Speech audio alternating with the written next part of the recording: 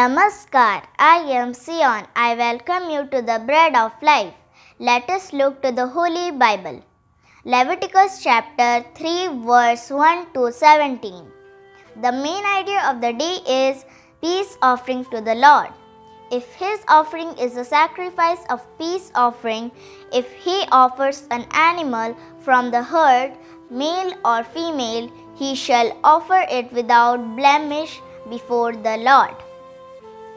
If his offering is a goat, then he shall offer it before the Lord, and lay his hand on its head, and kill it in front of the tent of meeting. And the sons of Aaron shall throw its blood against the sides of the altar.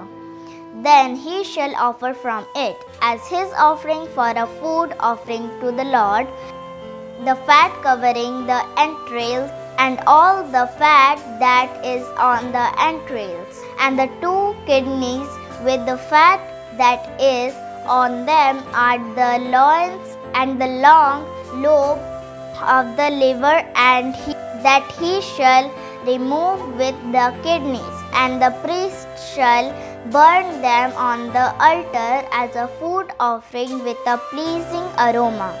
All fat is the Lord's. It shall be a statute forever throughout your generations, and in all your dwelling places, that you eat neither fat nor blood. Let's understand the word of God. The peace offering was given to God when someone committed a sin. It was a way to reconcile their relationship with God.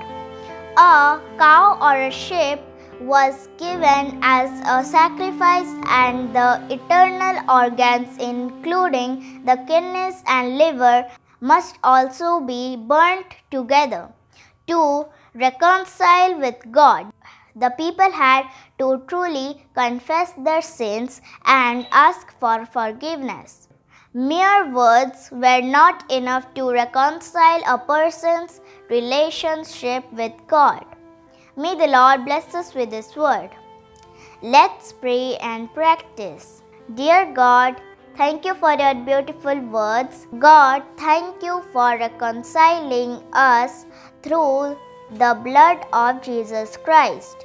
In Jesus' name I pray. Amen.